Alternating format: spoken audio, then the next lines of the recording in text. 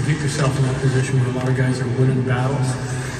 An overall hardness where we can get defense from everybody. You know, a Cousin can get into people, a Thompson, a Tuck, all these guys. We want to get into people.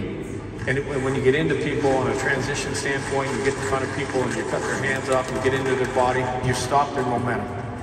I think just the way he ran his team, what he wanted in his team, discipline, respect, work ethic, are all morals that I've taken from him and have passed along to guys that have now coached. He always pushed me to work harder, to do more. That's the message, and something that he always pushed for me, to separate yourself from the rest of the group. Just another thing that comes across